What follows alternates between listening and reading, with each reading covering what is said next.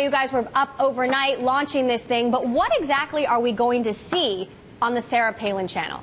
You're going to see a lot of material broadcast directly from Sarah Palin's home, where we've got cameras planted all over the place, and also mobile cameras so that she can just shoot on the fly. And she's going to be posting material every day. That's going to be a range of her commentary on events of the day. She's going to throw some ideas out there to start conversations. She's going to show a lot of behind-the-scenes footage of their life up there.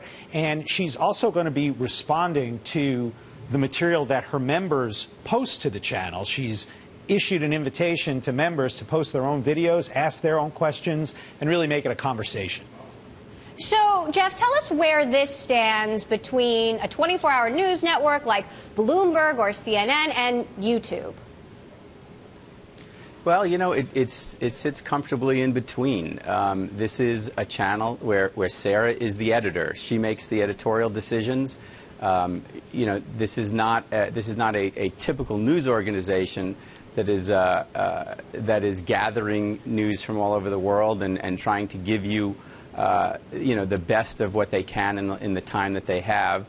This is Sarah talking directly to her fans and having a conversation with people who think and believe in a lot of what she believes. Now, I understand that you guys are just beginning this new venture, Tapp, and Sarah Palin is just the start of that. But who else are you talking to, and what kind of personalities are you looking for? You know, there's no limit to the kind of person who can succeed in this arena. Anybody who's got an oversized personality, something to say, and a rabid fan base that is dying to hear what you have to say can do pretty well.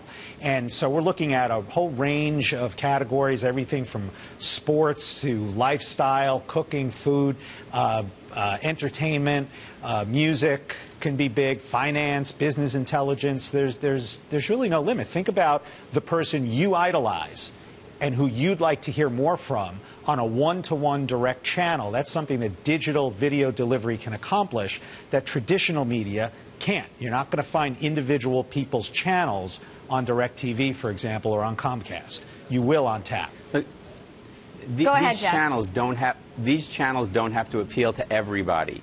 They just have to appeal to your fans and your fan base, which means you can have a much more direct conversation with them. You don't have to worry about all the other filters that you have to think about because you're broadcasting to a wide group of people. These are people that have already let you know, whether through Facebook or Twitter, that they are your fans and they want to hear more from you.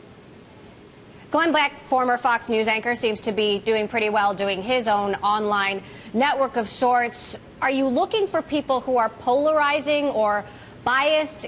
John, can you give me any more specific about who your dream guests are?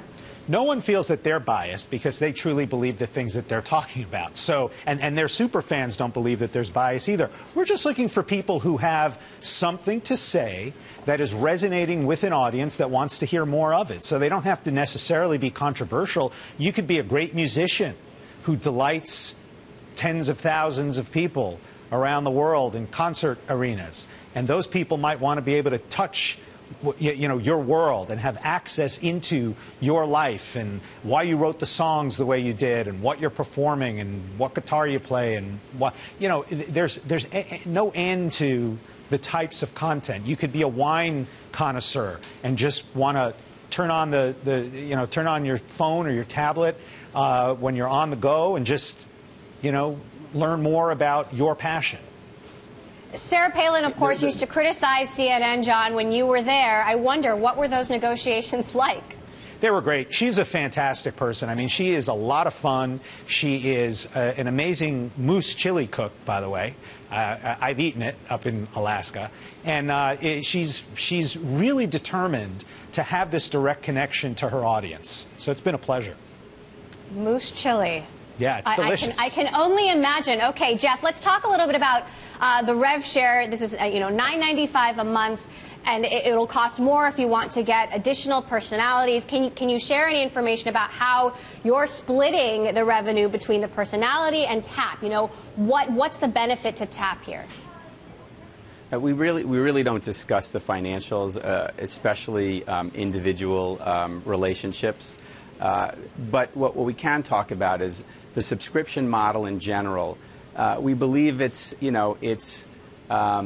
superior to the advertiser model online because the amount of traffic we need to generate enough revenue to become profitable is much smaller than the amount of traffic you need to become profitable when you're advertiser supported.